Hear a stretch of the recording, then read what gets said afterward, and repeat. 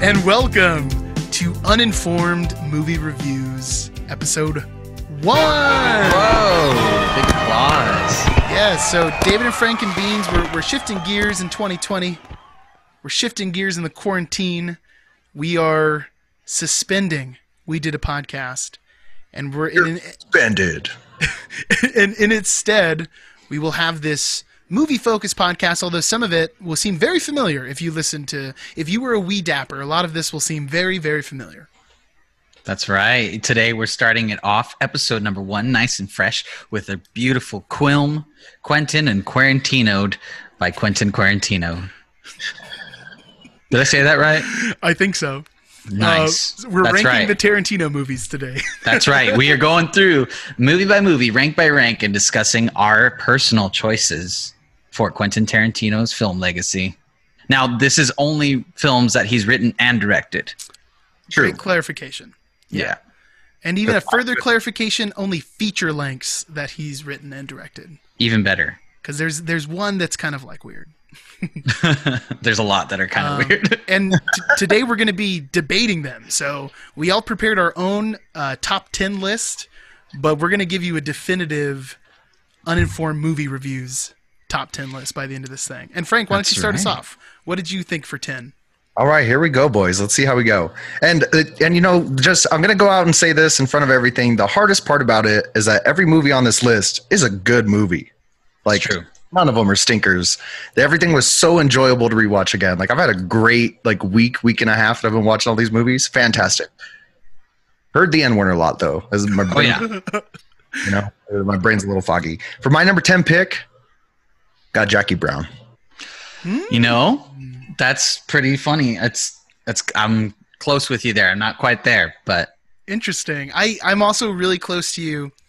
I put my number 10 as Death Proof. My number 10 is also Death Proof. And I'm surprised. I have to. I got to be honest though. I'm on the fence about it. There's so many things about Death Proof that I really, really like. I just think that it has some pacing problems. Yes. And I think that's the same complaint I have with Jackie Brown. Mm-hmm. But I agree with you, Frank. All the movies are great.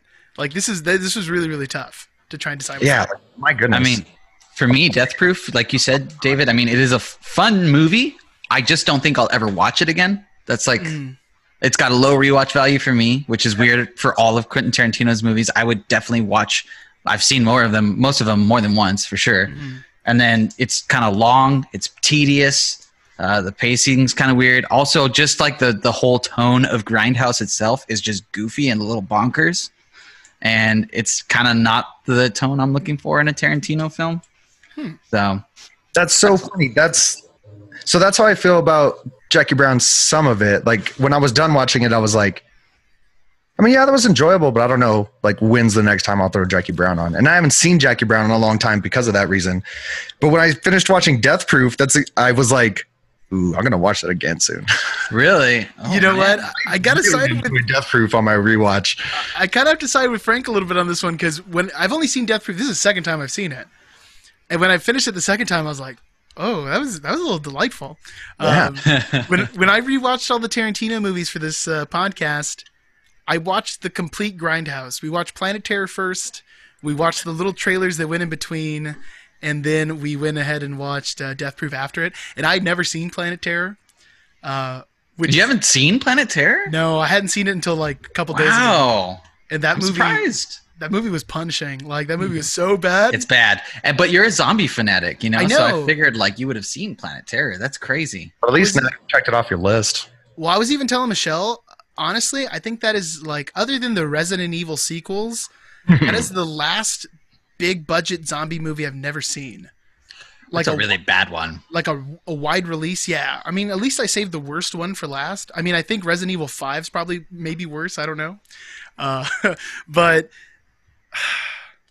I don't know. If we're doing a definitive, I might change my mind, and I might agree with Frank that Jackie Brown's the lead. I'll argue about that more when... I mean, I'm just going to spoil it a little bit when I get to my number 6, because that's where I landed for Death Proof. I enjoyed it. Oh, my goodness. Wow. That's intense. And I struggled with that decision a lot, but honestly, in my heart of hearts, I think that's where it landed for me. I think for Jackie Brown, the thing that... Because I like the characters. Oh, yeah. the soundtrack's really good.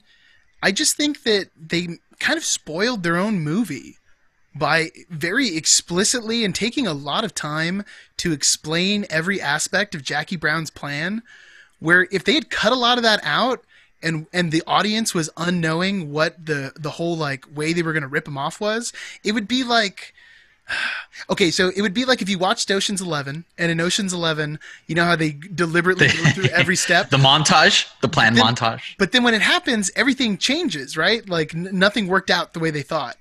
And that's like the fun part of that movie. Oh no, their plan's messing up. How are they going to get out of it? But in Jackie Brown, it's like they have the Ocean's 11 montage, and then everything goes exactly as planned. So it's like, this is weird. Yeah, okay. Good job, I guess. Yeah. Without a stitch, except for Robert De Niro shooting the pretty surfer girl in the stomach. You know what I mean? That's the only thing that kind of went off a plan. And that moment feels so like Tarantino, like Tarantino-ish. It's like, whoa, what? Because this is his third movie, Jackie Brown is, and I think it's his most tame. It's like his most reserved. If anything, it felt like he was kind of pulling back a little bit. Yeah. Making more of a quote unquote adult movie. Very serious. But I just got to say, like, I love Tarantino's like homage to like Japanese ultraviolence that he puts in like almost everything. You know what I mean? Every gunshot he's got, every dismembering he has, every maiming, it's like over the top. And just like in all these rewatches, I've just noticed it even more. Just like when someone gets shot, he makes sure that there's like an explosion of blood somewhere. Yeah, that is good stuff. So outlandish, like ridiculous. I think my favorite blood splatter, and I took a note of it because I didn't want to forget, is when they shoot one of the slavers in Django at the beginning of the movie. I just saw that. His head, it's ridiculous. And then he shoots the horse's head, and it does the same thing. The horse's head falls off, and he just shoots him with like a revolver too. It's not like a coach gun or something. Yeah, it is pretty ridiculous. Those exploding bullets, man, they'll get you. But speaking of the violence, that's one thing about Death Proof I really loved, especially because the movie is split in half. It's like the first half where you think these girls are the main characters, but then they really just get killed.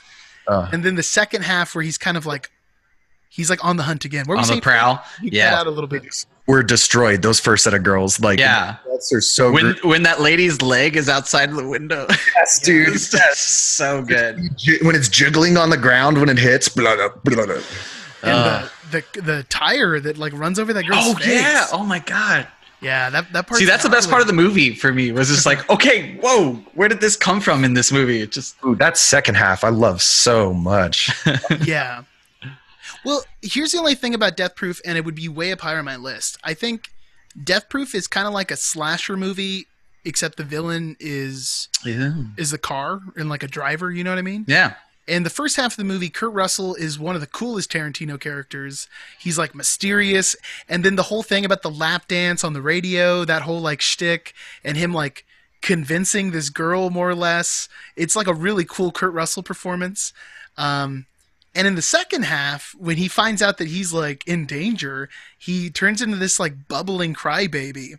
Which I think is cool. I think Tarantino is kind of speaking to like the nature of predators. Yeah. In that they boast themselves, but when they're put in the corner, they're really weak people. The only thing I wish is that the first half of the movie was paced a little bit quicker. More like a Friday the 13th kind of thing. Like we needed to see Kurt Russell kill like 3 or 4 different sets of girls. Yeah. Like quickly. Yeah. They spent so much time. And then it feels like the movie just restarts, and it's like it seems like they're depending so much on the initial shock of the actual first kill that they build up too long on it, and that was my problem. It was just too long and tedious in the beginning. I'm just like, oh my God, when is something going to happen? You know. And they should have cut out Dominique DeCoco and Eli Roth. They're in that movie for like 20 minutes, and that scene just didn't need to happen. Yeah. Hey man, Eli Roth needed a paycheck. Okay. What were you going to say, Frank? Sorry, I think you cut out a little bit. Oh, sorry. I was saying those characters were definitely in that first half way too much. Yeah, I think so. I mean, imagine if like somehow they summed up that first scene, or even told it a little bit out of like. I mean, Tarantino tells things out of order all the time. It could have like started off with those girls driving their car at night. You know what I mean? And then you see Kurt Russell like drive up turn around, turn the lights off, and then that crash, and then all disgusting stuff, and then it's like boom, title card, Death Proof. And then after that, go back in time and then show like a little intro about that, about how he like lured him in, and then cut to another thing like that. Like him stalking them. You know what I mean? Like yeah. Him like, look at those ladies over there. Oh, I got pictures right here. The only thing I could think of is like if you watch Death Proof, if you watch Grindhouse in theaters, at that point you were already like you'd watch 2 hours of movie and it was an awful movie to begin with. We went. I'm pretty sure that Frank and I that went. Yeah, we went to go see it. I was like, oh, I saw it, and we sat through that whole. Well, we sat through Planet Terror. Not gonna be watching Planet Terror again because I know already. That's cool. I wish I would have been able to see that. That would have been a cool cinematic experience. I think, that being said, also it's like it kind of made me realize that I wish there was more Kurt Russell in Tarantino movies because in Hateful Eight he's not the best role. I feel like this is his best role in a Tarantino movie. I feel like his role in Hateful Eight is kind of not that great. But really, I'd love to see him in another one. He should come back though for sure. Okay, so let's put down a definitive 10. I mean, I'm down to go with Jackie Brown because I was on the fence, and Frank talking about Death Proof, like it made butterflies fly up in my stomach. Yeah. I could say there's considerably more things I liked about Death Proof than Jackie Brown. Cool. And I just want to shout out to, in this movie we get 2 different feet shots. So we got a Tarantino trademark. We also get an inverse of the trunk shot. When they're shopping for that car, they get an under the hood shot. So instead of looking in the trunk, they're looking at the engine of the car. I thought that was really cool. Are there any N-bombs? Ooh, I don't think so. I don't think there's an N-bomb in that entire I don't think there's movie. any black people in this movie, to be honest. I think it's one of the only all-white Tarantino movies. It's also, and I was telling Michelle, I thought it was kind of interesting, Tarantino has strong female characters, but Death Proof might be the only movie that it's a group of girls having a conversation with no guys. Did you say Death Proof was an all-white movie? I think it is, isn't it? There's one black girl, isn't there? There's 2, actually, in the beginning. Oh. There's a black girl in the first group. There's a black girl in the second group. I totally forgot that. It's just because you don't see color, David. That's what it is. And that's good. But we are going with number 10, Jackie Brown. I feel solid about that. Okay. Yep. Let's move on. Danny, you wanna lead us in? What's your number 9? Ooh, well, my number 9 was Jackie Brown. So. And your number 10 was Death Proof. So my number 10 was Death Proof. So should we just mosey on to the next one? You know what? I'm going to be honest. What was your 9, David? My 9 was Jackie Brown, and my 10 was Death Proof. So I'm actually kind of down to put Death Proof at number 9 because it feels like there's 2 of us on the same. I know it's a lot higher on Frank's, but you know what? I feel okay with that. I'll concede because, like I said, every movie on this list is a winner. They're all winners. They're all watchable. Yeah. That's what I loved about it. It's just like putting it on and being like, this isn't tedious at first. Like every Tarantino movie has a great intro at the very least to be said. You know what I mean? Yeah. Oh, and excellent music. Oh yeah. The Jackie Brown's use of Delphonics is just like beautiful. And I was so excited to hear some of that music again. Oof. Okay, so I feel like we're going to get hate for the Jackie Brown being a 10, but we have Jackie Brown at 10, Death Proof at 9, and then I'll lead with my number 8. I put Kill Bill Volume 2. Ah, interesting. Because I love Kill Bill, and I think if we had ranked them as Kill Bill, the whole bloody affair, like just one event, it might have been higher. But I think Kill Bill 2, I don't think it's that interesting on its own. No. Like, even in contrast to Kill Bill 1, it's a lot slower of a movie. And I think that's what a lot of the charm in Kill Bill is, just how off the wall. I mean, of course, there's still awesome stuff in Volume 2. It's not bad by any means. I think it loses its steam for sure from the first one. It does feel like it loses a little bit of steam. What did you guys have for 8? Mine is Hateful Eight. At number 8. For 8, I had Reservoir Dogs, just because that's where. Oh man! And it's crazy because I have a lot of nostalgia for Reservoir Dogs, but I also had Pulp Fiction for my 9. Whoa! Yeah. Oh, Controversial. That is a hot take. I know, right? Hot take. Oof. I mean, it's much higher. I'll just say that on mine. And honestly, I was thinking about it, and part of it might just be because I've seen it just so many times. It might just be like on my rewatch out of all these movies, I think that's the movie I've seen the most. And that's why I didn't enjoy it as much as some of the others this time around. That's a fair point. I think I want to save our conversation for Pulp Fiction because it's going to be higher on the list. Yeah. But I was expecting that, and that's where it landed for me this time. Really weird. So what do we have at number 8 on your guys's? I have Hateful Eight. You have Kill Bill Volume 2. I have Reservoir Dogs. That's just so surprising. That's like This is a surprising one. I know. I struggled with this so much. I was like, Reservoir Dogs is obviously number 1. You know what I mean? That's like, as soon as we had said this, I was like, oh, well, Reservoir Dogs is first. I mean, it's not on my list. It changed a little bit, but that was my gut instinct. I know what you mean, though. That was never my gut instinct, Like, but I like Reservoir Dogs. I saw starting with Inglourious Bastards, I've seen all of them in theaters, and like Django, I hadn't really revisited that much, but when I saw it again, I was like, man, this movie's delightful. amazing. This is a great movie. So I know what you mean, Frank. There's a lot of like re-exploration, like opening up. It was like finding a toy when you're like 12 years old and you find some toy that you had when you were 8. And you're like, what? It's like buying an N64 again. Yeah. I mean, Frank, I mean, yeah, I'm surprised. I didn't think that it would be that low for you. Yes. too. I I honestly, mean, the cast is amazing. coming into this, I definitely would have expected it landing, like both of those movies landing a lot higher in my list. But same thing with Reservoir Dogs. I mean, I've seen Reservoir Dogs at this point, like at least a dozen times, maybe dozens. It's something our dear friend Jake like introduced me to when we were young. And that's always carried like a big nostalgia for me. And due to that fact, I've watched that movie countless times. My goodness. Yeah. I'd say that Might just be a little bit played out and fantastic. Every bit of the plot, everybody acts their entire butt off. Oh yeah. And I enjoyed it so much. Like I texted you guys in the middle of it, just like, guys, hearing Tim Roth's like dying voice is so dope. Like this is so iconic. It's got a lot of iconic moments in that movie. Oh, I yeah. mean, but and that blur shot, that classic half cut blur shot, Yeah. Tarantino shot. And he uses that as like a whole bunch. He uses Oh, it so many times. Yeah. just the dialogue in that movie is incredible in Reservoir Dogs. But like you gotta, I mean, I don't know. It's one of the save for Jackie Brown.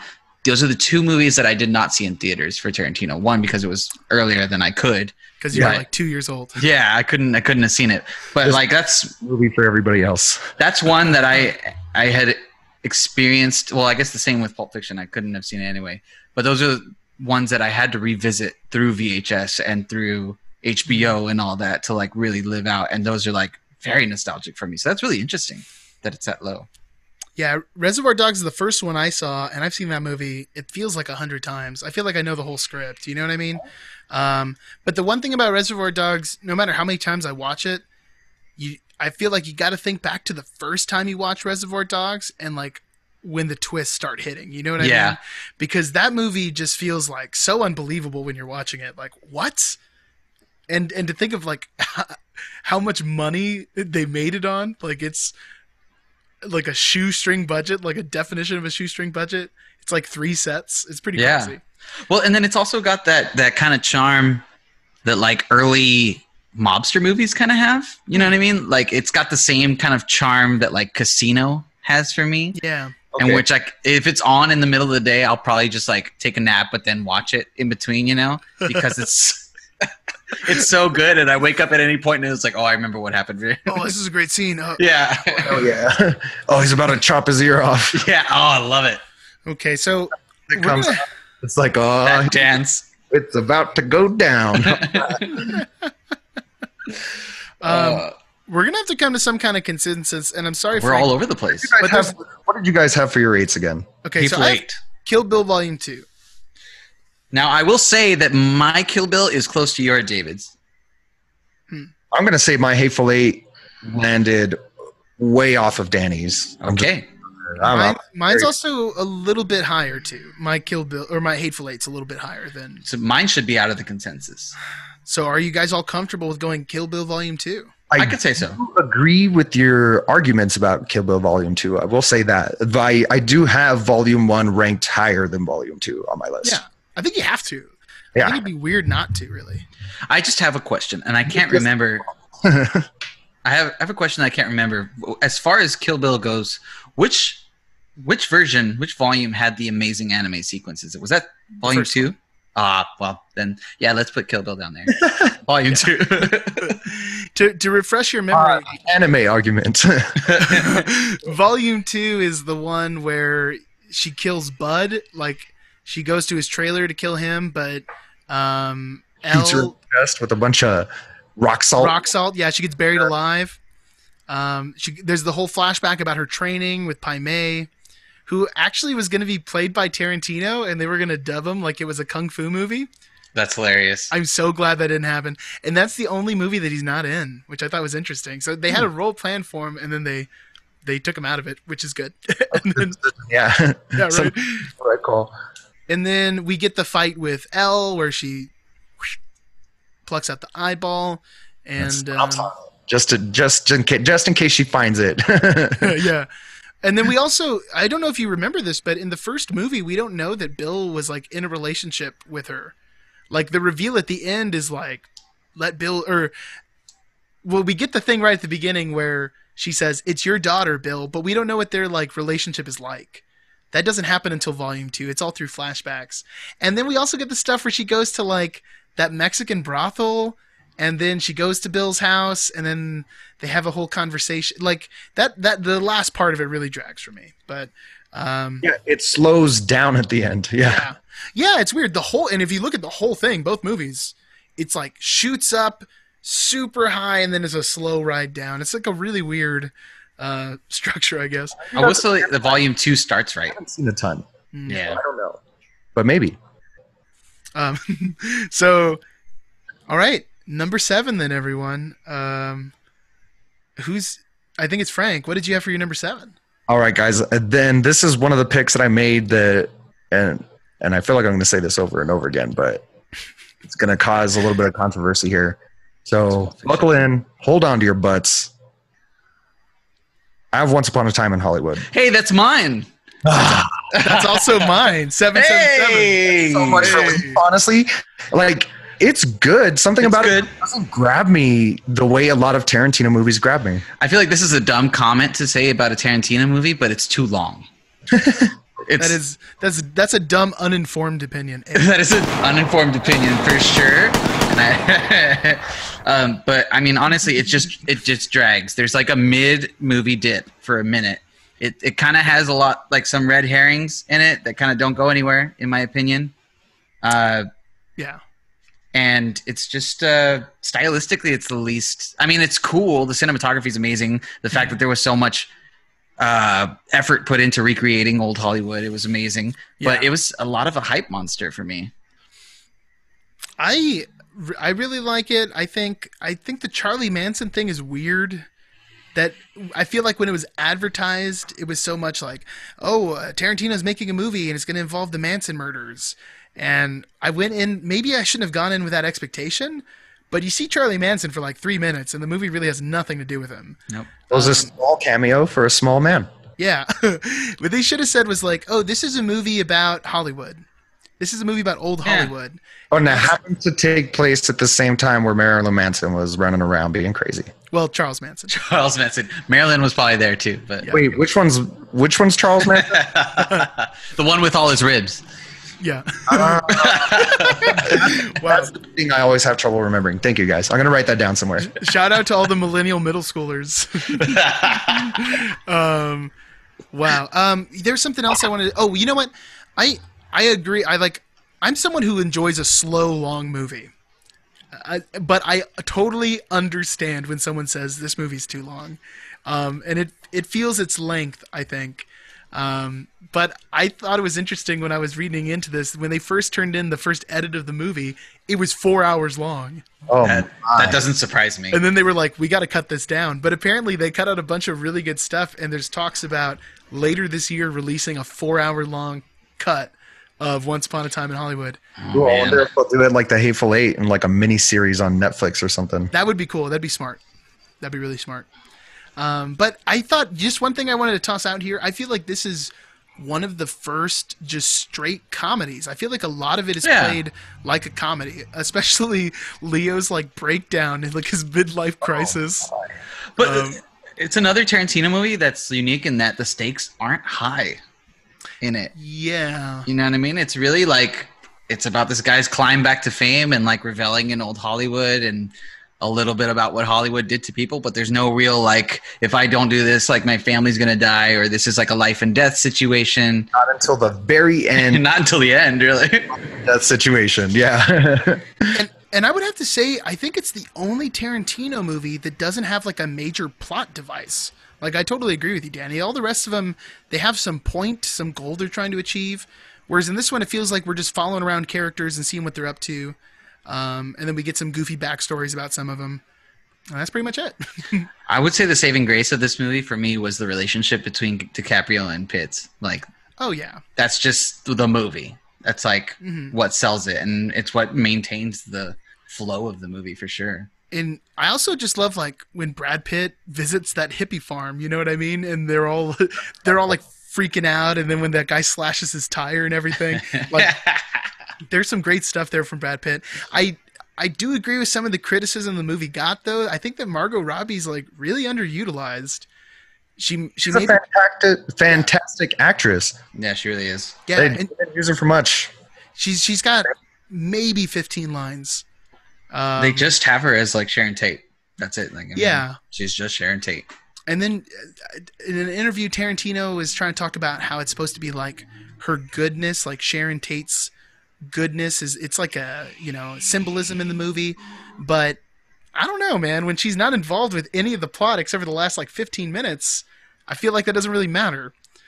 It's not like she was having any effect on the other characters in the movie.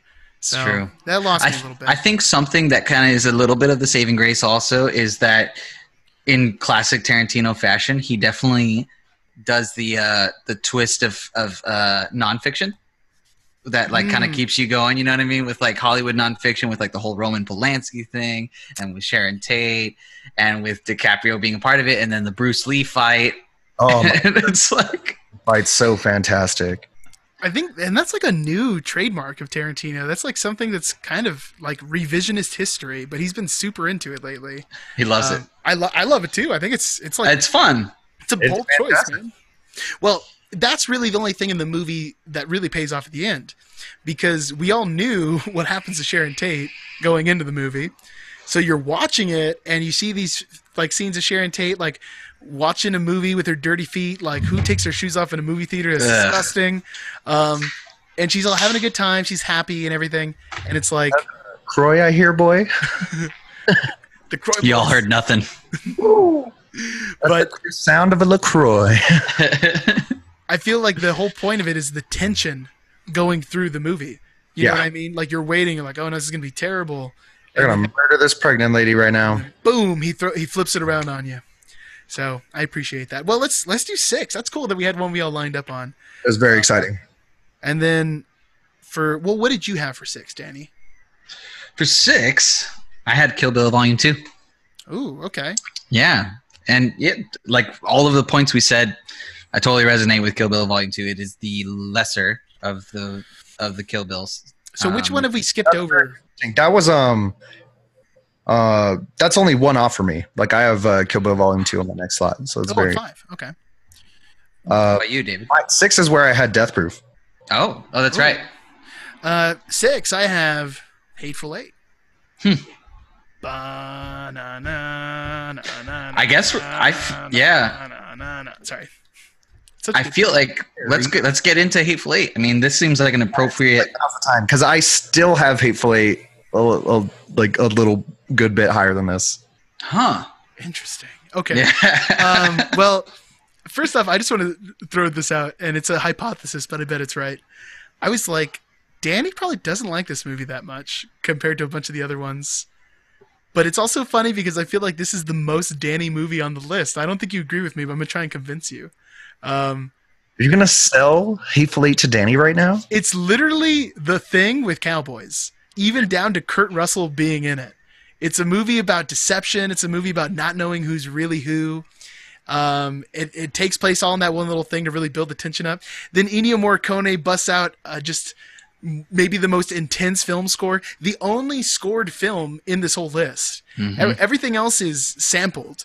Or like the Morricone that's in Inglourious Bastards or Django, it's taken from older movies. Nothing was originally written. But in the last scenes of this movie, and spoiler alert, right before Joe Gage gets shot, who's played by Michael Madsen, the music in that scene is from The Thing. And it's like Ennio Morricone's score from The Thing, and they snuck it in the movie, and you would never notice because they sound exactly the same. It's crazy. That is crazy. But Hateful Eight for me is the one that jumped the most. When I left the theater, I was like, okay, that was good. That was a good time. But I watched it twice because I watched the theatrical version and I watched the extended cut on Netflix. And man, all the little details, all the character performances, those beautiful giant panoramic shots that they get, which literally it's only been done like, it's called Ultra Panavision, and they've only done it for like 3 or 4 movies or something like that. That's wow. Insane. I did not know that. And one of them's Ben-Hur. So it's like... Wow. This movie's definitely more enjoyable than Ben-Hur, I'll tell you. It's just a little bit shorter than Ben-Hur. That's another Jake movie, isn't it? Isn't that another movie Jake? Right, Ben-Hur is awesome. Yeah. I don't know if that's a movie Jake enjoys. He just proposed that we watch it one time, but it was like 3 o'clock in the morning, so we immediately fell asleep. That's a bad idea. That's a 2 VHSer, man. Yeah, dude. 3 if you want those special features. What do you guys think about Hateful Eight? I think it's an amazing movie. I love like the fact that the whole cinematography looks like it's straight out of Red Dead Redemption is like another selling point for me. I think it's an awesome movie. I've seen it 3 times, and like you said, the rewatch was better than the initial experience for me. I think so. Because I didn't know what was going to happen, but then I also had more time to focus on the small details in between. I hadn't thought about the analogy of it being The Thing. Well, I mean, it's not even an analogy. It's like essentially what it is. Yeah. But I hadn't even thought about that. And I did love, there are a lot of one-shots, which is amazing. And it's essentially 3 sets, maybe 4 sets in the entire movie. 2, I think. It's like the inside of the carriage. The cabin. And then... bar. Outside. Yeah, and outside. It's like the shed, maybe? Which I think you could argue still counts as the cabin. You know what I mean? Like, that's the set. Yeah. Well, yeah, you're right. And it does play out a lot like, it's like a classic whodunit. Whodunit, yeah. But, I mean, it does play out well. There's a little bit of goofiness in it, too. But it is also dialogue heavy and great. The cast is what saves it. The cast is amazing. For sure. Yeah, the cast is fantastic. One of the things I love so much about the movie is the tension that it's almost stressful to watch. You know what I mean? The tension just rises through the whole thing, even on my rewatches. The details fantastic. And I might not love all the characters because some of them are there to be unlikable because they're highly unlikable because they're still super racist because I think the South will That's very racist. It was a different time. But I love what they do to the ensemble. You know what I mean? Everybody plays like a really solid part in the dynamic inside that haberdashery. Yeah, I mean, Bob is fantastic. Yeah. I love Bob. I love that coat too. I want one of those. Not great for the hot weather we have down here in El Paso, but I feel like that thing's super comfy. Isn't he the Mexican cartel dealer in Weeds? The one that Nancy ends up marrying, who's like a politician, but he's also like a mayor of Tijuana. Yeah, that is him. Pretty sure that's him. Yep. I really like Walter Goggins' performance, man. Walter Goggins is an amazing actor. and I think Tarantino says something really interesting about racism in this movie, like because Walter Goggins is just straight up racist for most of it, but then like him and Samuel L. Jackson end up being the only guys that can really like count on each other. Yeah. I think one nitpick is that I think it's Walton Goggins. Is it Walton Goggins? Really? I think it is Walton Goggins. It could be. You know what? I've like only seen a couple movies with that guy. I never watched Justified or anything like that. Oh, which I know He's also in Righteous Gemstones, and he kills it, my guy. See, I still haven't seen Righteous Gemstones either. Sons of Anarchy, y'all. Sons of Anarchy also. Oh, yeah. That's true. he's an incredible actor. That's where I saw him first. It is Sons. It's Walton, Ooh, that's right? good to know. Okay, Walton Goggins. Sorry about that, Mr. Goggins. It's Walton Goggins, actually. Oh, What Goggins. a goofy name. What else we're skipping out on in there? They were like, this boy's gonna have a tough time with Goggins going his whole life. He's got a name that sounds like he owns a candy shop. Let's name him Walton. It does. Walton Goggins Sweetery. Yeah. Oh man. I also there's so many great Samuel L. Jackson performances. Yes. This might be my favorite, man. Dude, it's so good. Dude, I don't know. This isn't my favorite Samuel L. Jackson performance. Oh, okay. I was just saying, is it Mace Windu? Is that what you're? I might agree. Yeah, easily. I think what you're gonna say, and I also think I agree with you. Yeah, I'm talking about the tale that he spins to Bruce Dern about his son. It's just amazing. It's so powerfully intense. Yeah, that monologue, he just gets so forceful with his words and his laughter. And then Bruce Dern knows, like he realizes, like, oh, this is a real story. Can we He's just not making this up? Can we acknowledge that, like, in the continuity of our podcast, that Samuel L. Jackson kind of falls under the same camp as like Ben Kingsley, and that they are amazing actors, but they take a lot of Give me 1 second, guys. stick work. Man, yeah, Samuel L. Jackson, he's been in classics because he does everything. Exactly. He won't say no. He does That's it all. for sure. Yeah, like, well, and I didn't know this, but his first movie was Goodfellas, and he was already like in his 30s when he started being an actor. That's crazy. I guess he felt like he had to make up for lost time, so he just was like, let me do them all. Also, another man that doesn't really age. Yeah, he really doesn't. Unless when they do it on purpose in a movie, like Captain Marvel or in Django Unchained, they really make him up him up. But I mean, it's better. It's easier to make Samuel L. Jackson look old than it is to make him look young, I'd say. Yeah, Captain Marvel. That's my least favorite Samuel L. Jackson. That's also a terrible movie. Yeah, I don't like that movie at all.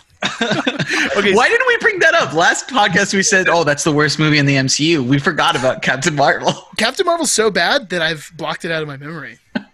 Such a terrible experience. That's like the only one I actively hate. I'll put up with all the other ones. That one I just don't like.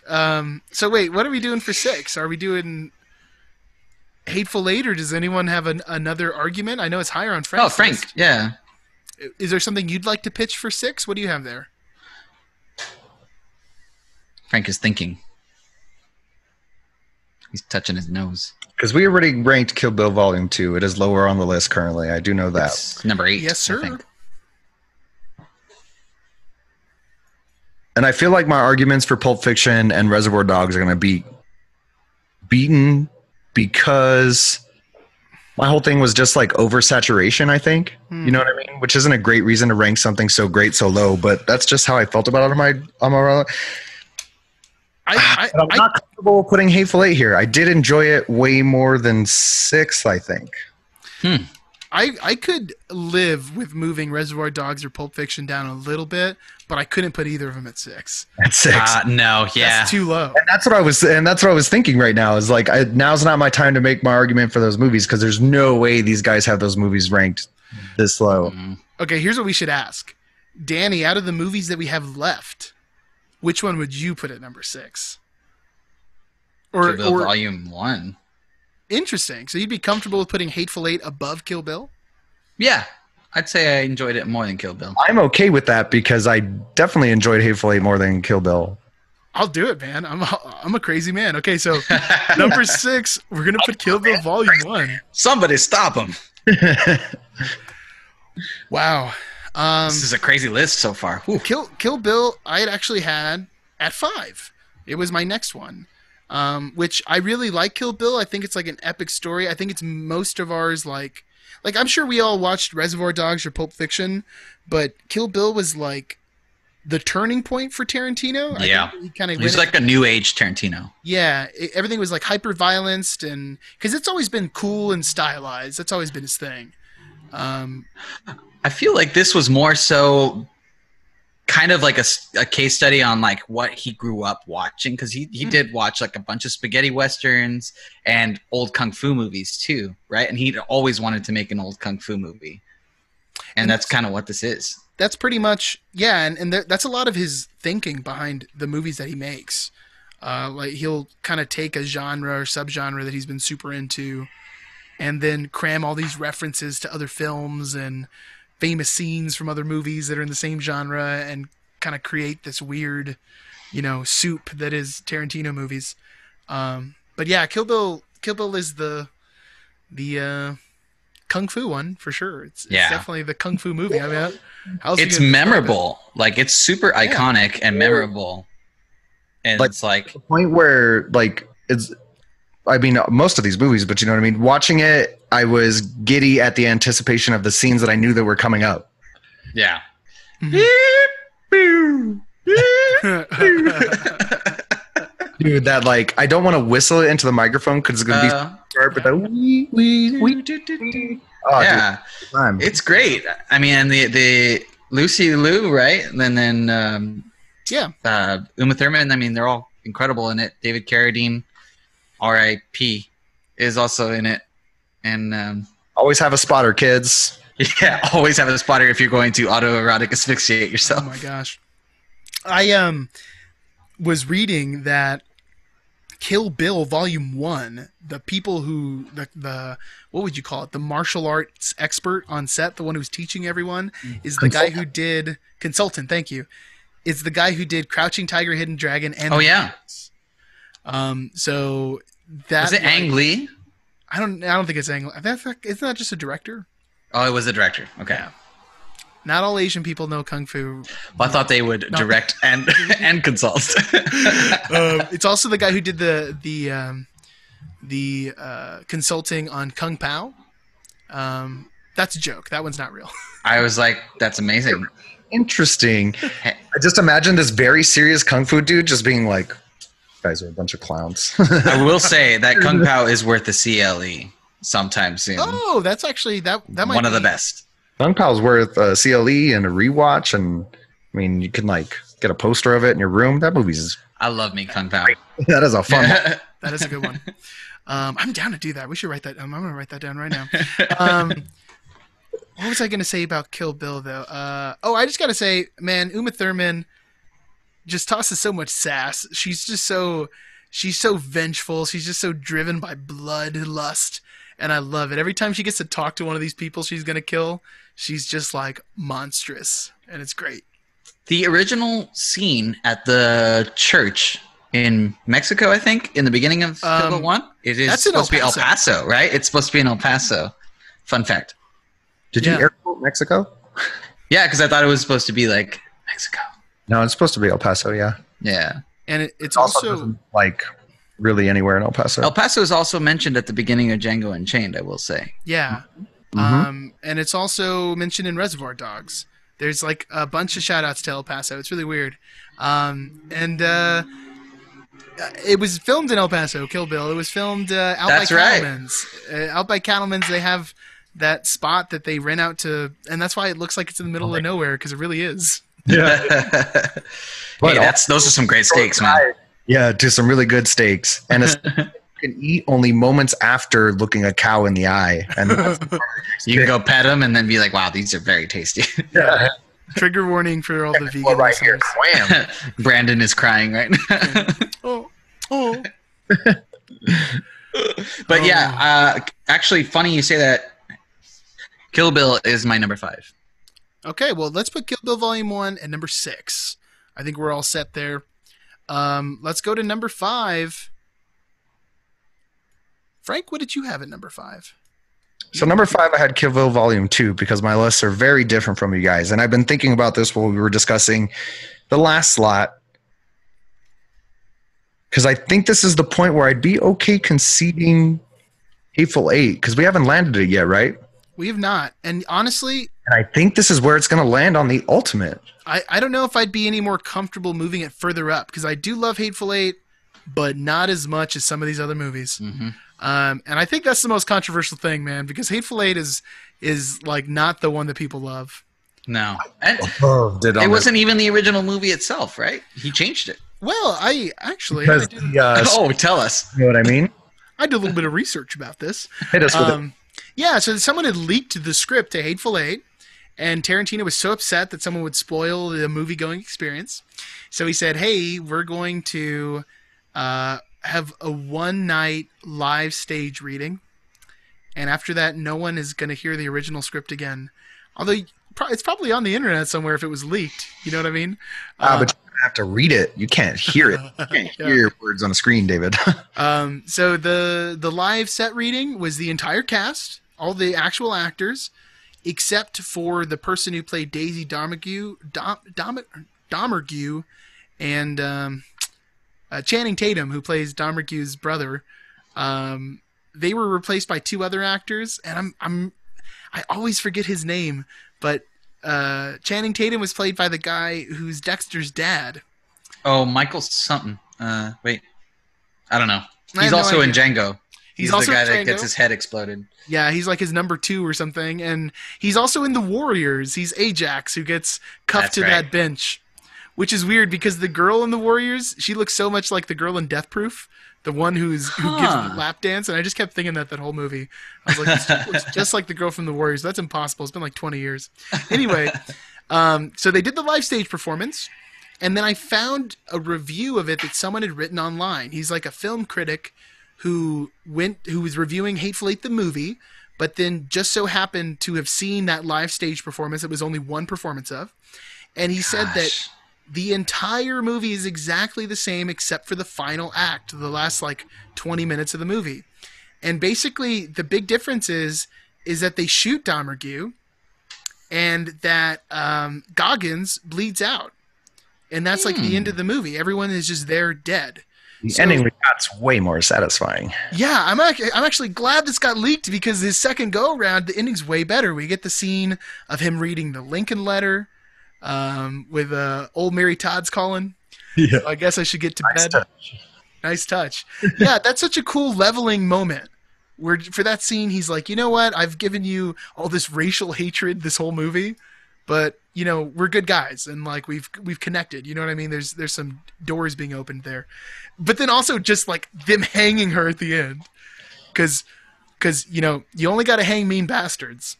But mean bastards, you gotta hang. Thank you. That's very interesting. Yeah, I think it's cool how it ended up. And then one other thing, I watched the extended cut. I don't know if you guys have. I haven't. I haven't yet, but I enjoyed it so much. I was like, I'm watching the extended cut this week. I'm gonna start it. Knock that thing out. On Netflix, it's split up into 4 parts. It's about maybe That's 20, genius. Yeah, it's maybe like 20 more minutes of footage. I gotta say, it's nothing groundbreaking. There's some cool scenes that add a few more little things. And not to spoil the whole thing, but we know that like in Hateful Eight, those people really killed the owners. They killed Minnie and everyone who was there. And one of them was plucking a chicken. Well, in the extended cut, Kurt Russell like sees that chicken half plucked. And it's instantly like, what's going on here? And so there's like a whole little thing about the chicken. Other than that, most of it's more or less the same. There's a couple extra little lines of dialogue. I prefer the theatrical cut just because it's not interrupted, because they have to end the episode, but it's a movie, so it doesn't feel like, you know, it doesn't feel like a TV show. Right. It feels like, oh, it's a commercial break and I got to wait for it to come back on or something. Do they recap it before the episode starts? No, they don't, but they play the intro every time. Oh, goodness. Yeah, that's kind of tiresome. Yeah, it pads the runtime too. So if you like look at the runtime side by side, it's like, whoa, this is like 40 minutes longer. You know what I mean? But then it's like, oh, but there's that 4-minute intro at the beginning of every episode. So that's 12 minutes right there that have just been eaten up. Not to mention ending credits that they add in too. So it's a little weird. But it's worth the experiment, I think. I think it's worth checking out once. We're all about experimenting here on David and Frank. That's what we do here at Uninformed Movie Reviews. What's number 4, y'all? Should I? Go for it, Danny. Please do. Django! Django Unchained. Django Unchained. It's also my number 4. Really? Yeah. High five, David. Frank, I feel like you are disagreeing. What do you have for number 4? Well, 4 is where I had Kill Bill. Okay. Hateful Eight is where I had was my number 3. Hateful Eight's your number 3? Yes. Django was not my number 4. I have Django higher still. Oh, good. Oh my goodness. Man, this rewatch of Django, it's so good. Really grabbed me. Oh my goodness. And that might be my favorite Samuel L. Jackson. Yeah. Oh man. Oh yeah. So suspicious. His eyes are all over the place, watching everything. I love Samuel L. Jackson in this movie. Well, he's the one who really screws it up for everyone too. Oh yeah. Oh yeah. He's those darn kids and their dog. That's who he is in this movie, which is crazy because he looks like the guy who's wearing the ghost mask. he's live action Uncle Ruckus. That's who Straight up. Yeah, he's live action Uncle Ruckus. He's even got the same without the reverse revitiligo. Yeah, without that part. I will say with Django Unchained, I mean, it's our second introduction to Christoph Waltz in Quentin Tarantino. And it's just as good. It's pretty good. It's just not of the same caliber as our first introduction to him. Yeah. But that's my only gripe with it. But man, this movie has flow. Its pacing is amazing. The intro's dope. Some of the most iconic fight and brutal scenes you can imagine. And Leo kills it in this movie. Oh, yeah. The soundtrack, too. The soundtrack's awesome. Incredible. Jamie Foxx is also amazing in this movie. Jamie Foxx is always amazing. And that's what they're like, I don't know. I feel like he's in a lot of not great movies, but Jamie Foxx always does a solid job. He's like a very talented dude. And the combination. Well, not Amazing Spider-Man 2. Was there really anything good about Amazing Spider-Man? No. He got you. What about Mother Effer Jones in Game Night? No, not even Game Night, in Horrible Bosses. That's funny, dude. Yeah, he's knocking it out of the park. He's nailing that thing. It's not a huge role for him, but he's nailing that role. And I feel like the comedy duo that is Christoph Waltz and Jamie Foxx together in this situation, and good. They are both the straight man, makes it so funny, dude. Like it's so enjoyable watching them go back and forth. When Broomhilda passes out and Christoph Waltz hits him with "You silver-tongued devil." Yeah, that is really good. Oh, this might be a good time to bring this up too. This is the Apollo City Comics crossover right here. Hey! But I have had for a long time the complete Django Unchained comic book. It's 7 issues, and I finally read them in preparation for this episode because this is based on the first draft screenplay of Django. So it's everything, stuff that's been cut out, stuff that was never even filmed, and it's not worth reading. So. What a bummer. Is it much like the Sons of Anarchy comic book? Well, no, it's literally word for word the comic. Oh my god. or the movie, you know what I mean?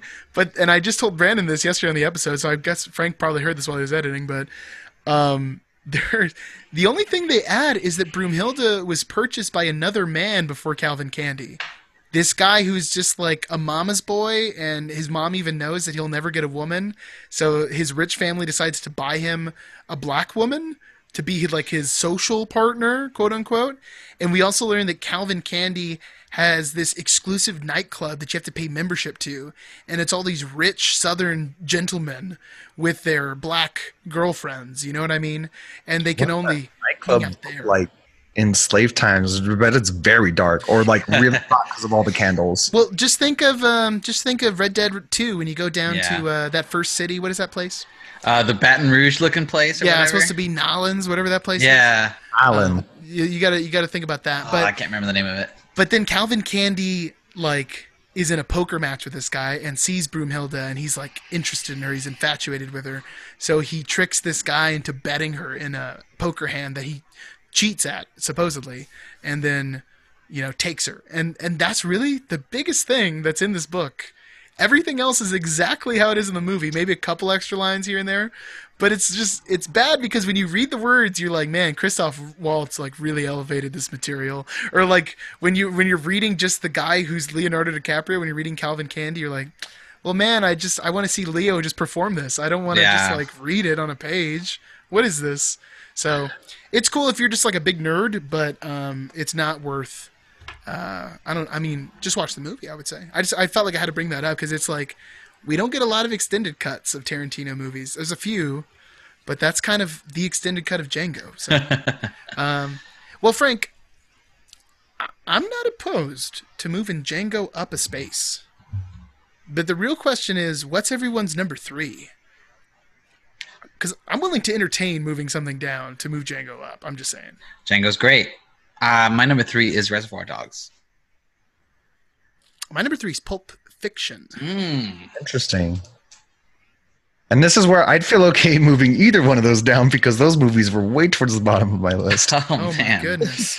Whew. Hot. Searing take. Okay. I know. I'll take one for the team, guys. Let's hot move takes. Reservoir Dogs to number 4. If everyone's okay with that. Yeah. I agree with that. I resonate. And man, Reservoir Dogs, I mean, I feel like this is the movie we have to talk about the least because I feel like it's impossible not to see it. And we've already talked about it a whole bunch, but Yeah. it's his first, his first full outing. I'd learned that he'd actually written a few screenplays. Like he'd already written Natural Born Killers and had already written From Dusk Till Dawn. But this was his first time like making his own movie. And it's just great, man. And we get introduced to the cast that shows up for the rest of these movies. Like everyone just Except keeps for coming back. Buscemi. It's so sad that Buscemi hasn't been in another one. Just got that small little chunk in Pulp Fiction. I was gonna say Yeah. he's in Pulp Fiction, yeah, but that's all that counts. When Tarantino wraps it up with his 10th feature film, which might be confusing because we're listing 10 films, but Tarantino counts Kill Bill as one thing. But he said he's gonna stop after 10. I hope 10, like he's got to bring everyone. I know that'd be crazy, Yeah. but The whole crew. it's I was like going to say, he's got to go all out. it's Endgame. You know what I mean? It's Yeah. the Endgame of the Tarantino universe. We got to see everybody. Let's hopefully skip Captain Marvel film. I'm down. Okay, so Reservoir Dogs, number 4. Number 3, Django? Okay. So Django's cool with me. putting Django at number 3. I had Django at 2. I just want to go on record in that. That's where Django fell for me. Okay. But are we okay with putting Django at number 3? Yeah, it's an amazing film. He's the man that... Oh, sorry. One of my favorites. God, the reveal of Django coming out in that blue ruffly suit. Yeah. That thing is so gross. I love the I think one of my favorite scenes, non-violent scenes in the movie, and it's very early on, is our introduction into Christoph Waltz with the sheriff and the marshal in that little town. And at the end of that whole spiel of him just like ruining this dude's day, just like you owe me $200. yeah. He just shoots the sheriff. He's just like, I asked for the marshal. Now you can get the marshal. Yeah. He's like very explicit in his setup. Yeah. Sure, you get the sheriff. This isn't a matter for the marshal. Yeah, Christoph Waltz, man, what a killer. Okay, so number 2, and I feel like it has to land here, Pulp Fiction. Pulp Fiction. Because I'm assuming I all know what our number 1 is. I don't know if anyone's got another curveball, only because we've talked about this before. Yeah. Okay, so number 2, Pulp Fiction. I think the movie that like cemented him as an icon. Like Reservoir Dogs was like the weird experimental film, and then Pulp Fiction like changed movies. You know what I Man, mean? Like, Pulp Fiction is a weird film, though. It really is. It's such a weird film to be considered Criterion. At least for me, I think it's like if you are into movies at all, you have to watch Pulp Fiction. I don't know if Pulp Fiction's in the Criterion Collection. It probably should be. I don't think there's any Tarantino movies in the Criterion Collection, which is Damn shame. just criminal. There is Maybe it's more like the Rock and Roll Hall of Fame, where like people think it should be in the Rock and Roll Hall of Fame, but it shouldn't be in the Rock and Roll Hall of Fame. If you're watching this on YouTube, I do have this thing, Tarantino XX. It's like his 20th anniversary collection, but most of these are like touched up a little bit. Although Tarantino doesn't really like mess with his movies. It's just a bunch of Blu-ray copies with like real good audio quality. So I don't know. I would recommend that if you're gonna buy them. Although I think we were talking about this, they're like all on Netflix right now. So if you're listening to this podcast, that changed very recently. oh really? Yeah. Oh no. In the very near past, they were like almost all on Netflix. But now I think it's only Hateful Eight, The Extendeds, and I think Inglourious Bastards. Django is on Netflix. And Django. Wow. Yeah. Mm-hmm. Crazy. Okay. Well, is there anything you guys want to say about Pulp Fiction? I don't know. I mean, it's near and dear to me because it actually was my first intro to Tarantino. And, I mean, it was just kind of changed my outlook on what I didn't know what a film could be like in that way. It also was like one of my first introductions to like, what's the word for it? Like, not like parallel storytelling in a narrative. Yeah, non-linear. Yeah, non-linear. And then it's also multiple perspectives, you know, of the same event happening. Cast is amazing. It's super stylistic. It's got that one song. Fantastic. Yeah. Girl, bow, bow, bow, bow. You'll be a woman soon. Sexy. So for me, like I saw Reservoir Dogs.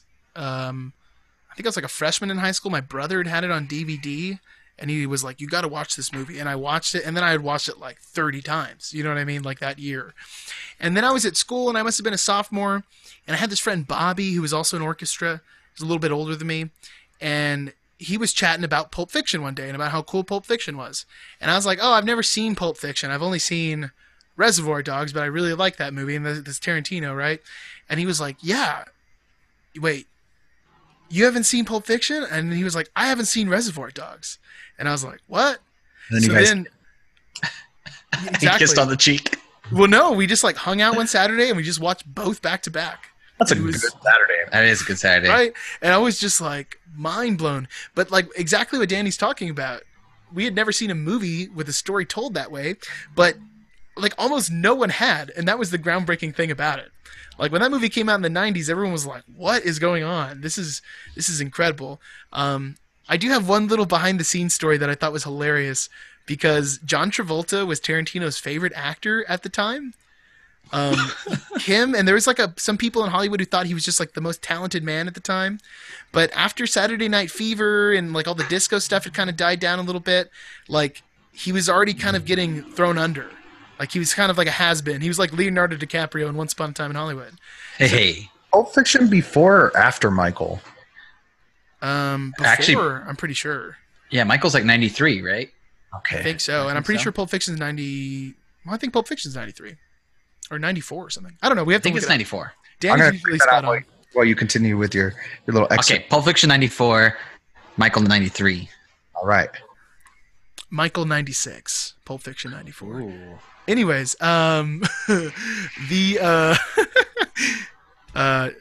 he loved Travolta and he wanted to get him in a movie. He wanted to give him a role that was, you know, going to revitalize his career.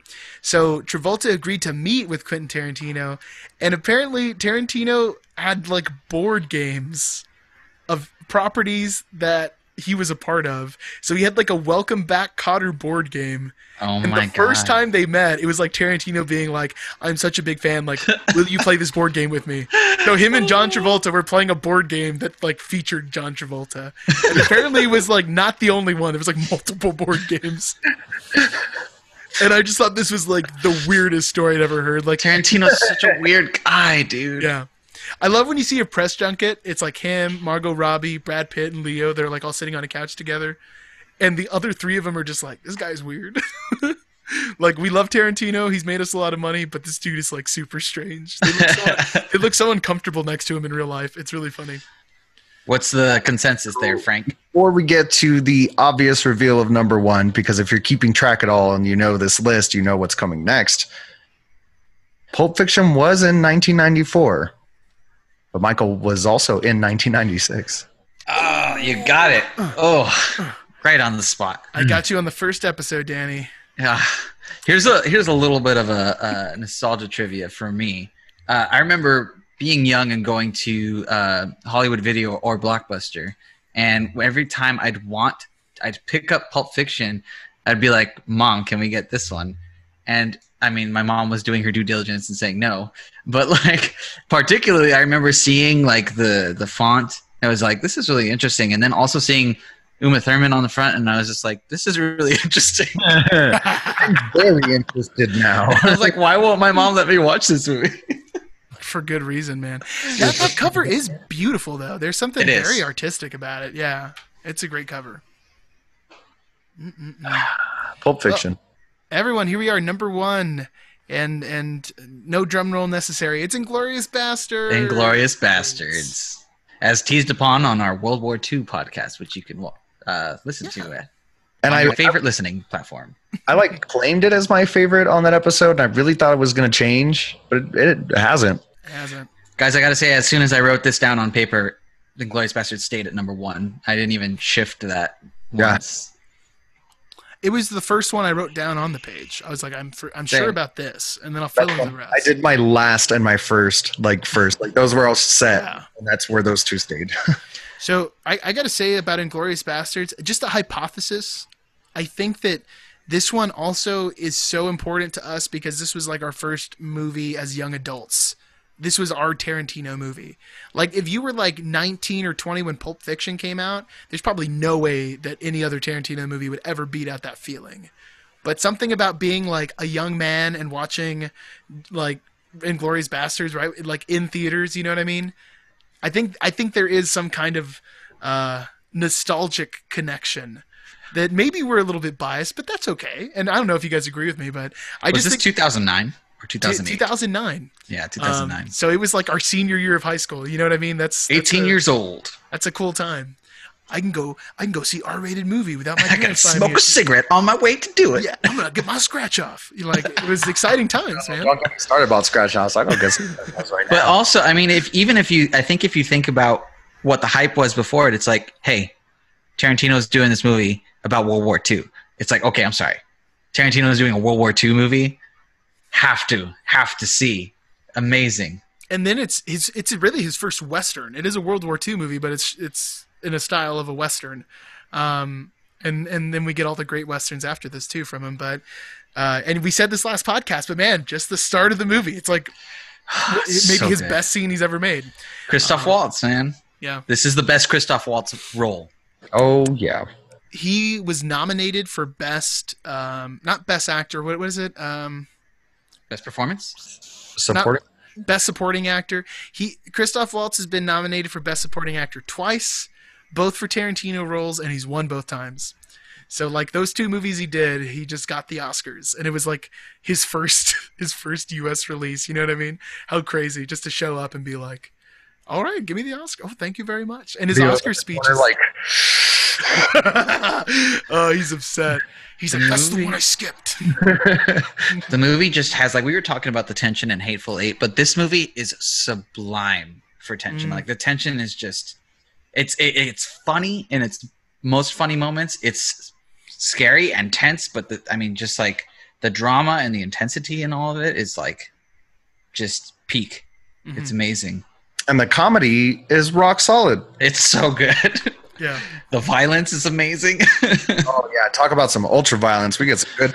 You get to see, yeah, hamburger meat. Them punching dudes with bullets, and they just die too. They're like not even thinking about leaving. They're just down to be shooting Nazis. Yep, I'll shoot Nazis until I can't. Shooting into the crowd. Yeah, that's insane.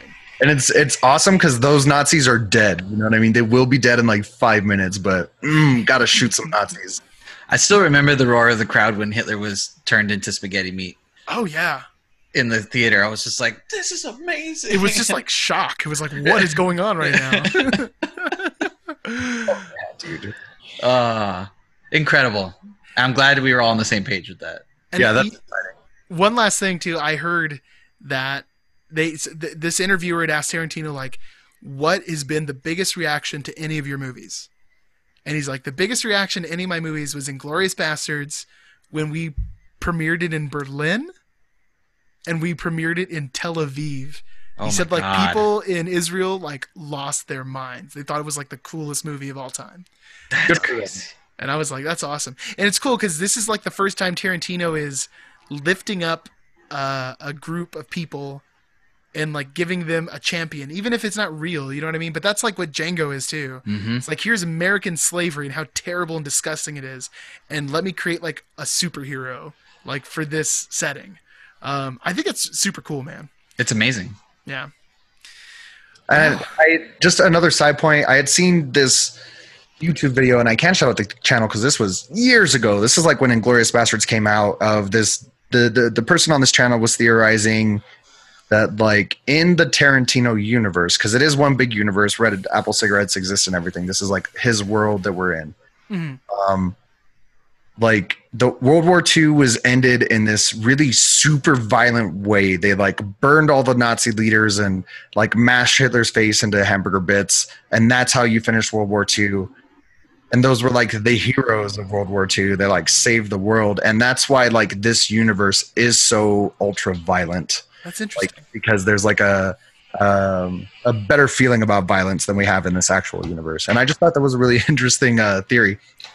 I think that's a really interesting point, and I had also heard like another kind of theory that some of the movies in Tarantino's universe are movies. So like Inglourious Bastards would be a movie that the characters in Pulp Fiction would go to see. You know what I mean? And in a weird way, that kind of makes sense too, because then we watch Once Upon a Time in Hollywood, and that movie that DiCaprio was in looked straight up like Inglourious Bastards. Like it looked something like right out of it. I don't know, man. There's so many cool theories about Tarantino because he leaves all these tiny little connections between all of them, which is, I don't know, it's super cool, man. It keeps diving in. Great at universes and storytelling and characters and loving feet. And loving feet. At it. Being around other people.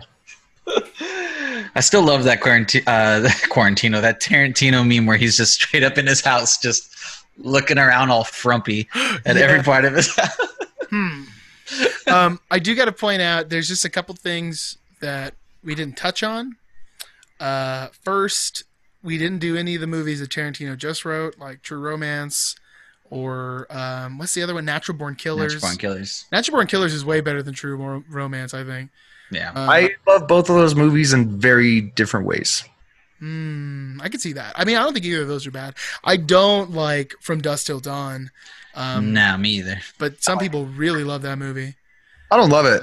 I like it. If it's on, I'll watch it. I'll be like, we don't have Four Rooms, which is a movie that's made of 4 different scenes, each one done, four different sections, each one done by a different director, and Tarantino does the last one, and it's all these eccentric people who are in this, or staying in this hotel, and Tim Roth is the bellboy, and Bruce Willis is the main character of the last segment.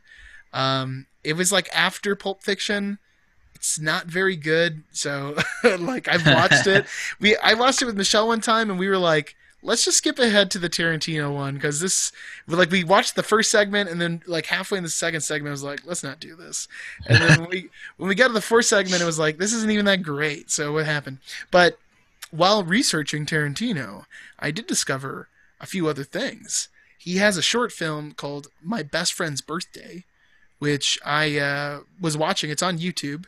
It features a DJ named K. Billy, which is funny because that's the DJ in Reservoir Dogs. K. Billy's Super Sounds of the 70s. It's in black and white. I don't know. It's interesting. I mean, it's like 30-something minutes long, but you guys might be interested in checking that out.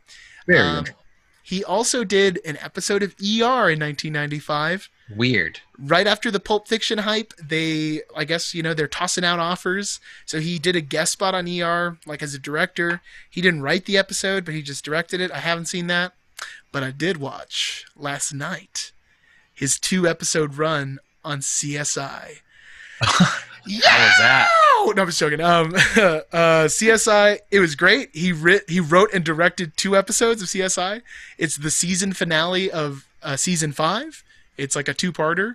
And if you guys watch CSI, if you remember Nick, kind of the younger one, but like in the middle, he's got like daddy issues. He wishes Grisham was like his dad.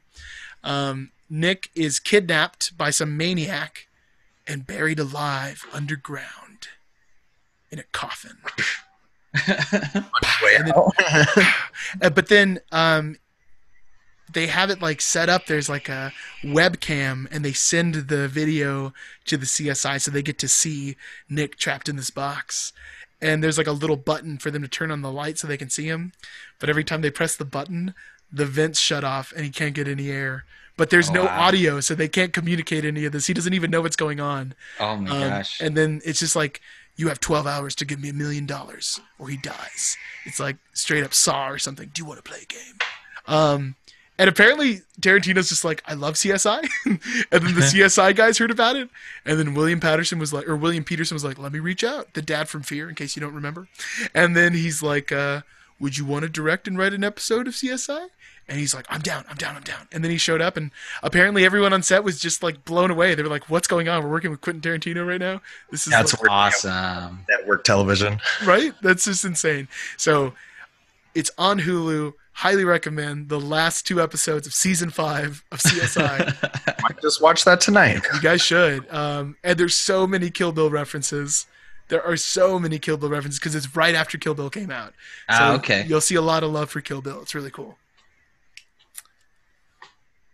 That's a tasty tidbit. Well, I think it's time for our next segment.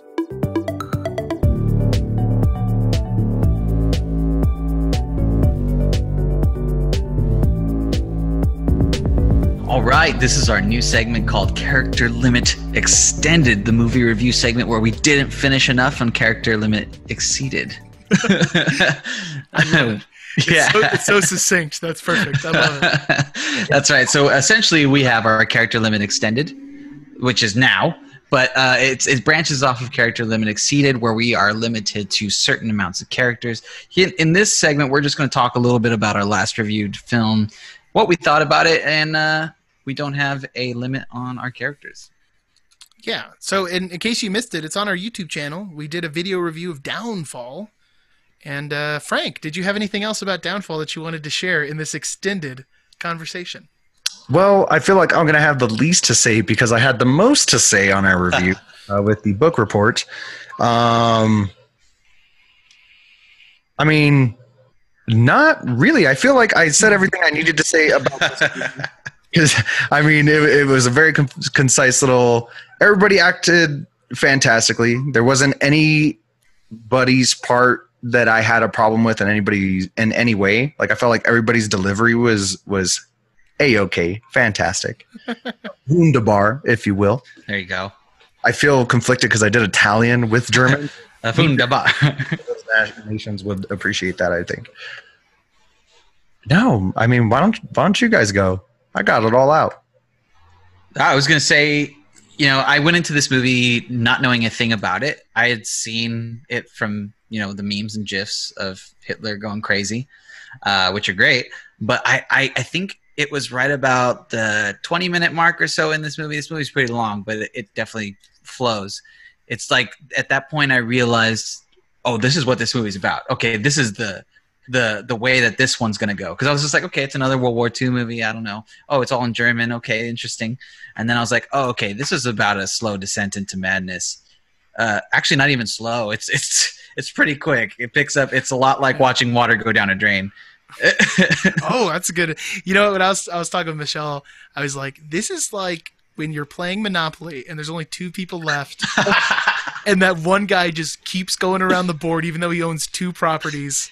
And it's like whatever space he's going to land on, he's going to be bankrupt. That's like what watching this movie's like, because Hitler is just in denial about his odds. And every time he's like, well, we can count on these guys over here.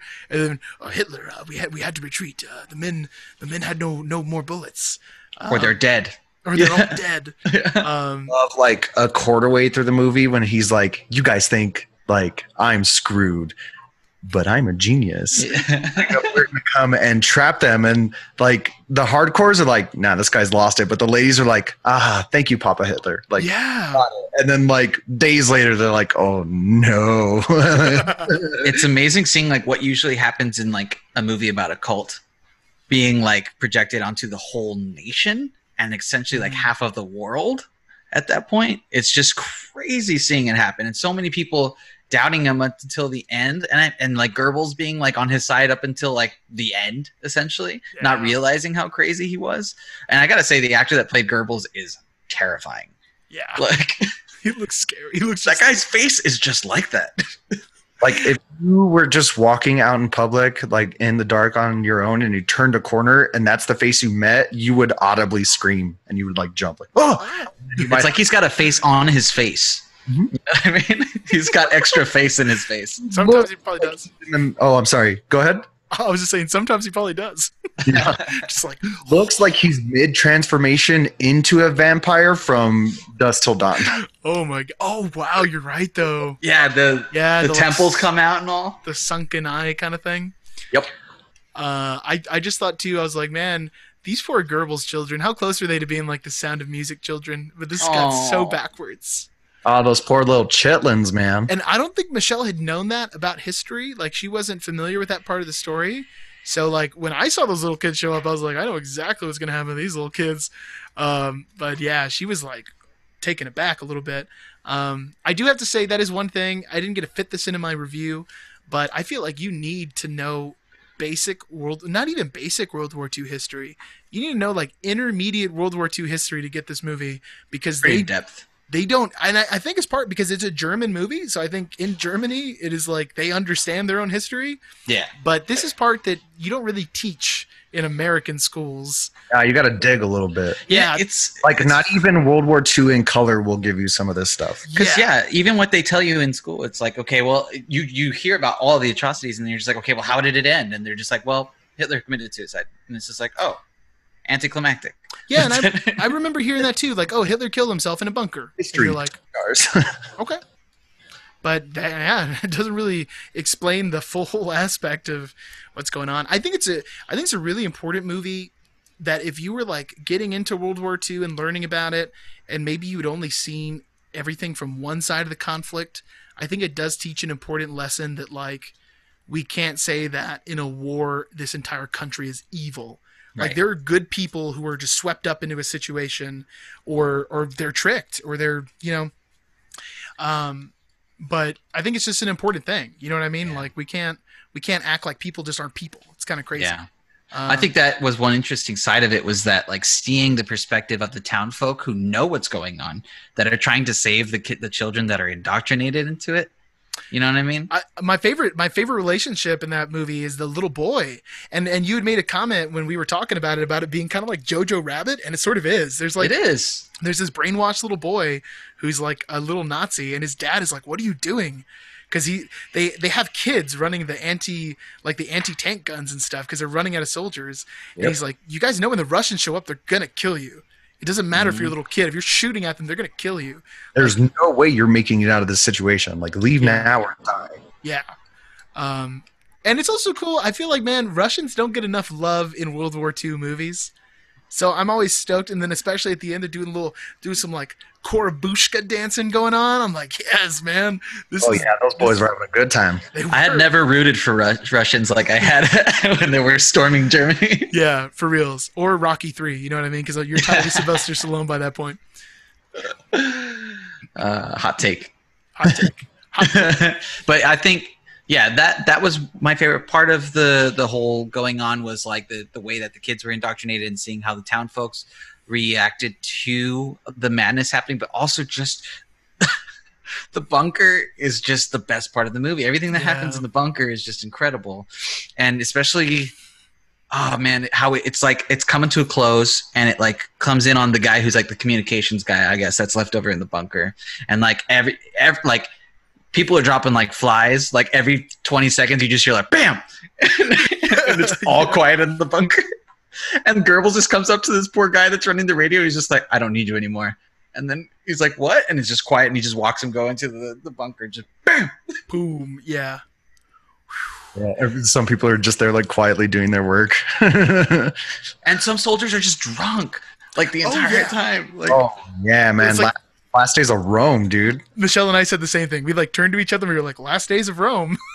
Like the denial's so awesome. The scene where Ava Braun goes out to smoke for the ladies, and then they're like a couple minutes into their cigarettes, and then bombs start dropping like real close, and she's like, "Let's go back inside." Or when they go to the party where Ava just wants to party, and like they go to like a dance hall, and everyone's going crazy, and then a freaking artillery shell just like breaks through the dance room. Yeah, dude, I knew this audio was going to be dope. So instead of playing it through my TV, which for some reason doesn't have an audio out, I like streamed it through my laptop, ran my TV as the monitor, and I was running the audio out of my studio monitors.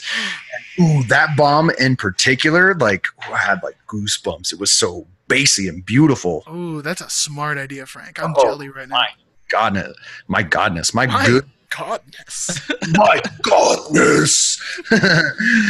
Oh my God. Fantastic. Well, unless you guys have anything else to say about Downfall, I think it's time for... Oh, that's interesting. Dun, dun, dun. So yeah, if you like listen to We Did a Podcast, and we're gonna, I mean, the episodes will always be on YouTube, but I'm sure we're gonna find some way to keep some of them. I don't know what we're gonna do really, but oh, that's interesting is our current event segment, and we carried it over.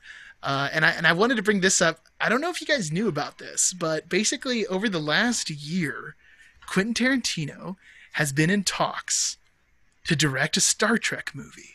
I have heard this.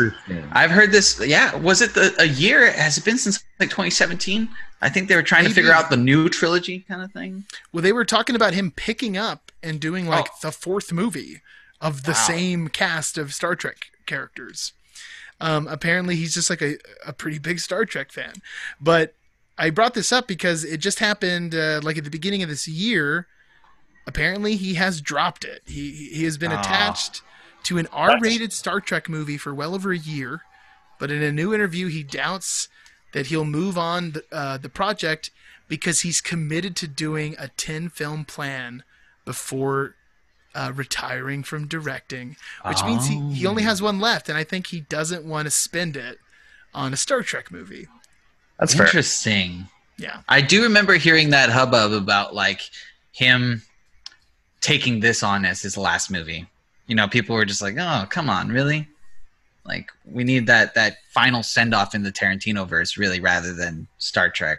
Yeah, I think it would be really divisive, and I think it would be divisive among Star Trek fans too. And I'm not a Star Trek fan. Yeah, I'm not. I've tried. I've given my best, but I'm a Star Wars guy. Yeah. It's in my blood. We've just lost half of our listeners now. They can leave. Yeah, if you're Trekkies, you can get out. The door is that way. Also not a Star Trek fan, but those new movies are enjoyable. They are. And I heard the third one's really good, and I just haven't seen it yet. Same. I've seen the two. I've seen two. And the second one is great when they reveal, well, spoiler alert, they reveal Khan. Yeah, there we go. Thank you. I was going to shout it, but I wanted to Benedict Cumbersnatch does a great job. I wanted to read this one quote from him. He says, and imagine I'm Tarantino reading this. One of the things that Hollywood has done is that it's made me feel like I've made my big statement on Hollywood and that there's an accumulation of a career, accumulation of my interest, accumulation of the filmography. If the idea that all the films are a boxcar and it's all one train, they're all telling one story. Well, this is the climax, so I can actually see now my 10th movie probably being a little smaller. What? I don't know what that means. I think maybe he's spread out so far.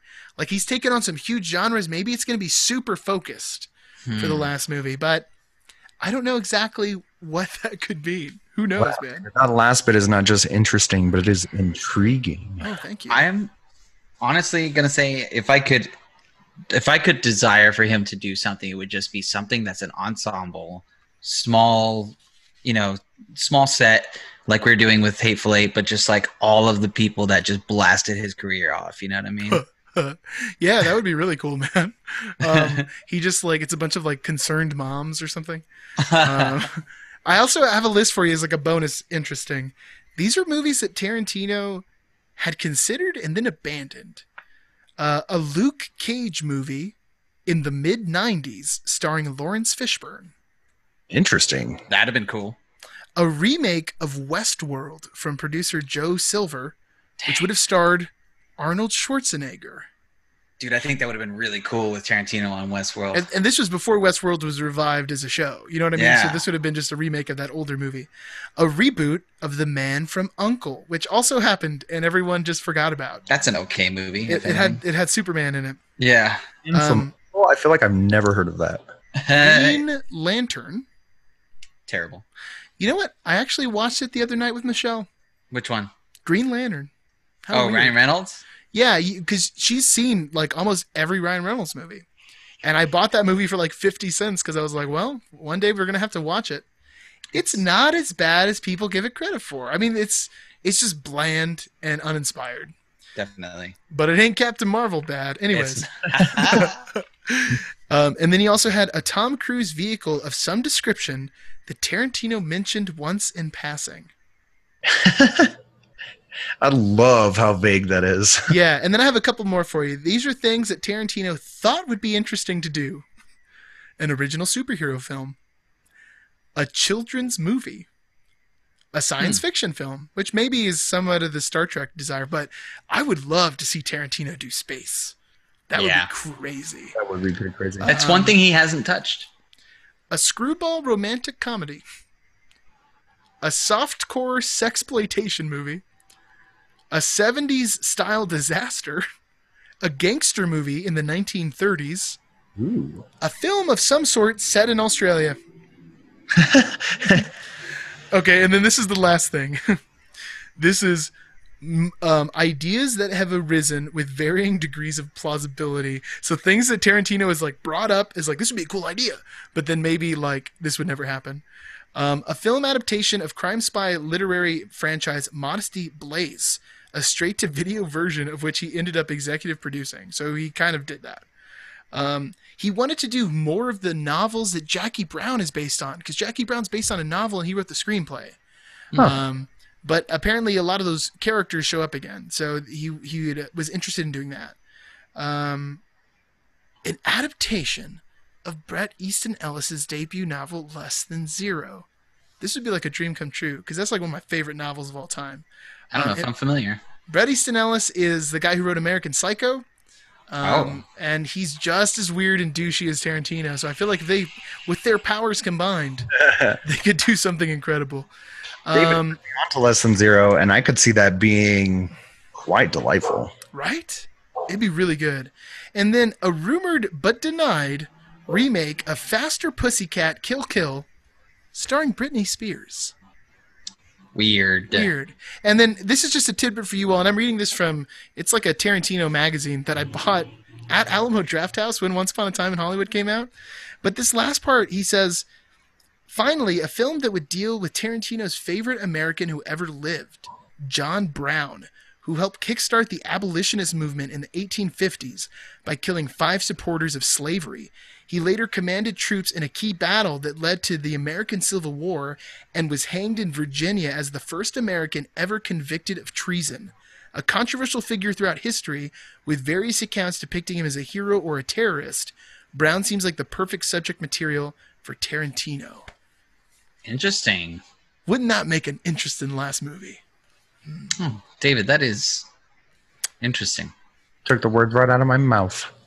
I'm glad. Frank, what do we got next? Up next, for the first time ever on Uninformed Movie Reviews, we got Peeps and Predicts, y'all. For those of us and you that are unfamiliar with this segment, we have a jar of Peeps, which is short for people. They are in pairs. They can be fictional. They can be real. Who knows? And in the other jar, we have a bunch of Predicts, which is short for predicaments. It'll be something they can face off or overcome. And we're going to see who can do it better, or sometimes worse is how some of these work out. So let's see what we got. Today for our peeps, we have 2 famous groups. We have The Gang from It's Always Sunny in Philadelphia versus The Gang from Scooby-Doo. That's amazing. Dun, That's fun. dun. And their first predicament that they find themselves in. Let me get the audio in here. Authentic. Who would collect more Nazi scalps? Oh, man. The gang collects Nazi scalps. Dude, I've seen Charlie bite Santa in the throat. This one's simple because the Scooby-Doo gang isn't going to cause violence against anybody, even Nazis. And I've never seen Scooby handle a knife, but he probably can't hold down somebody and skin them. I don't know, as well as thumbs would. Yeah, the thumbs are a big part of that. And I feel like Frank would skin a Nazi without even knowing it was a Nazi. He would just scalp. Sorry, I said skin. Scalp a Nazi. He'd just be trying to make himself a toupee. With his toe knife. They always have a toe knife. That's an easy one. Okay, well, let's go to round 2. Any arguments for this? All right, for number 2, we have...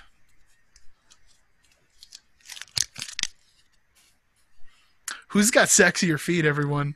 Oh, man. On this Tarantino-themed Peeps and Predicts. I'll open this argument up. Dennis is the golden god. He is the golden god. And we know Charlie... Got those bird feet. He's a 5-star man. Charlie, at least we know he at least maintains his feet. So does Danny DeVito. He's got the toe knife. He's got the toe knife. Danny DeVito does take care of his feet, but they are probably like all cut up and infected. Oh, God. Yeah, just Danny DeVito without the toe knife was probably already bringing their points way down. But then, like, Danny DeVito, like, cutting his foot Taking up, it around under dirty his knife. Okay, just so this isn't creepy, can we just go with the live-action cast of Scooby-Doo? Because I don't want to talk about cartoon people's feet. Oh, That's weird. So, like, Matthew Lillard and Matthew Lillard. Freddie Prinze Jr. It's got some nice feet. I'm just gonna go out there. Yeah, he looks like he takes care of himself. You telling me Freddie Prinze Jr. doesn't get a pedicure? Is that what you're trying to Yeah, tell me he's right now? got some nice feet. That guy takes care of his feet. And then we got Linda Cardellini, everybody. Ooh. And Michelle Gellar, Sarah Michelle Gellar. Oh, is that her? I don't know. Isn't that the one that plays Daphne? Is she his wife? Aren't they I married? think they are married, yeah. It's weird because, yeah, they're married and they're also both in Star Wars Rebels. Weird. Yeah. Freddie Prinze Jr. is like one of the main characters. Huh. And Sarah Michelle Gellar plays an Inquisitor. They hunt rogue Jedis. Interesting. Yeah, it's I would weird imagine they choice. take care of their feet. Linda Cardellini does take care of her feet. And puppy feet, adorable. Oh, there you go, right there. I want to go on record though. Nothing sexy about them, but they're so cute. I mean, it was definitely implied. I mean, Heavily implied. The question was, who's got sexier feet, Frank? So That's why I clarified. I'm done. okay, hey, well, so we're 1-1 then, right? Scooby-Doo gang, v. the gang. And just one last argument, even though it's settled, but I've seen Charlie's underwear just disintegrate from the pool. Yeah. I can't imagine his socks are any better, man. Or his shoes, I don't think he wears socks. or his feet. Yeah. Yeah, he's a shoes without socks kind of guy, I bet. Yeah. Okay, and the last one is, who's more likely to have a sequel? Which I gotta say is probably Scooby-Doo. Even though Sonny's been super successful and has been on for a long time, Scooby-Doo has been alive since like the 70s, and they just came out with the new movie. They're Like, making more. Yeah. they're not slowing down anytime soon. And I then would say that they've kept going. They've had like direct to DVD and direct to Yeah. VHS for kids for like years. you got Not a to- pup named Scooby-Doo. Yeah, I was gonna say, not to mention so many different series. There was like a bunch like we were already adults, and they're still coming up with a brand new series. So, Sonny, although it has a long run, is probably going to be done in the next few years, and then it'll never be back. I Yeah. thought they said the next one would be the end. I Wouldn't think they said, but then I feel like they might also said like we're gonna do 2 more. They keep changing it. They've been pushing it back for a while. It's impressive how long they've gone. I'm excited to see a quarantine episode. There's gonna be a quarantine episode. Well, there is. Gang got quarantined already. Yeah. Oh, that's right. Yeah. Man. Then it turns out it's all like alcohol poisoning. They're just going through alcohol. No, they're going through alcohol withdrawal. Yeah. I watched that episode with Michelle not too long ago. I was like, we got to watch the gang goes into quarantine. This is perfect. And then they order the pizza and everyone like loses it. What? You broke quarantine. If only people treated it like that for reals. Okay, so Scooby-Doo and the gang up against Rick Sanchez, our reigning champ. Ooh, that's tough. Rick. let's see what it is. Who's more likely to get Scooby snacks? Aw. Who could roll a better red apple cigarette? I mean, Rick. I feel like, well, I don't know. Shaggy, Shaggy, and man. Scooby. Scooby Jack also. would do an excellent job, but Rick probably has a robot specifically for doing that, and I Then bet is, it's a job. is Rick rolling it then if he has a robot to do it? Yeah, he's the creator of the thing that is doing it. If you had if he went to a store and bought a machine, I would say no, he bought a machine, but that machine didn't exist until he made it specifically for that purpose. I would say if there's any plausible universe to interact with the Quentin Tarantino universe, it would probably be Rick Sanchez, because he'd probably create some sort of portal gun to like get into the Tarantino universe, get Red Apple cigarettes. I don't know how the Scooby-Doo gang would be able to interact with Red Apple cigarettes. I think Scooby-Doo makes way more sense in a Tarantino universe. It's like campy. 70s. It's from the 70s. It's got a lot of feet. No, I'm just joking. But Rick is like, there's no science fiction in Tarantino movies. Like, period. He ditched the Star Trek. Yeah, there's zero science fiction. And Rick is too like fourth wall breaking to be in a Tarantino movie. I don't think I've seen Rick smoke a cigarette either. I was gonna say he's a booze fiend. I've seen him smoke weed, right? I don't. Some kind of crazy space drug, like Some I know space crystal or something. Yeah. But I don't know if I've ever seen him with a cigarette in his mouth. Yeah. Whereas, as we know, Shaggy is up to something in the back of that van. There's I would even smoke say that coming Scooby out. could. He's got the munchies all the time. He's making these giant sandwiches that are like, 30 layers. It's ridiculous. And then he's feeding it to his dog, which is just not good. You can't can't be giving. dog feed people food like that. No way. You're gonna hurt Scooby. He's a Great Dane. They're sensitive dogs. They Yeah, have a lot he's of health already problems. not going to live a long time. That's crazy. It's the saddest part about the Scooby-Doo universe. Which is why they have to keep rebooting it when the dog dies. They just keep getting new dogs and naming them Scooby. Yeah. Oh, Scoob. I don't know, y'all. Has Rick finally met his match? I feel like he wouldn't have. I feel like he would have got away with it too if it wasn't for those pesky kids and that darn dog. I feel like every time we have somebody we're like sure is going to stay, they're always dethroned by somebody you never expect. It's all about the situation, man. It is. And it's always like we curse it too. It's like the episode before. Oh, Bernie's going to be here for a while. Oh, never mind. Skin ham or something ridiculous. Wow, guys, the gang took it over. Who would have guessed? Okay. Wow. So the Scooby-Doo gang is our Peeps and Predicts champions. And you know what, everyone? Thank you for listening to the first Uninformed movie reviews. Let us know if there's a movie you want us to talk about next. We hope you feel informed. Be sure to check out our official Uninformed list of the best Quentin Tarantino films of all time due to our tastes. Well, don't forget to like, share, and subscribe. Check out the other content on David and Frank and Beans. Don't forget to check out the Apollo City Comics podcast if you're into that sort of thing. Yeah, just every so while. Every That's right. while. The video just dropped, actually. One last thing that I wanted to bring up with you guys, just is something that happened in my life recently. I ordered a holster for one of my handguns. Holster showed up. And it came with a pocket version of the U.S. Constitution, which I thought was a little bit cool. I was like, dope. I'm going to sit down and read this. I might carry it around in my pocket just to be a jerk about it. Just like, bam. When a cop pulls you over or something. Yes. And then I get tased. But there's one detail to this thing that I think is really funny. On the back, there is a pledge for you to, I'm just going to read it to you guys. I, as one of we, the people of the United States, affirm that I have read or will read our U.S. Constitution, pledge to maintain and promote its standard of liberty for myself and for my posterity, and hereby attest that be my signature. So there's a line, pledger, for you to sign. Well, pledger, you know. But guys, this isn't just some meaningless thing, you know? This is like a big thing. So there's got to be like a legit witness. And they already went through all the trouble of having somebody pre-sign this for me. And wouldn't you know? It's our founding father, George Washington. The first president. He's your witness? Yeah, dude, isn't that cool?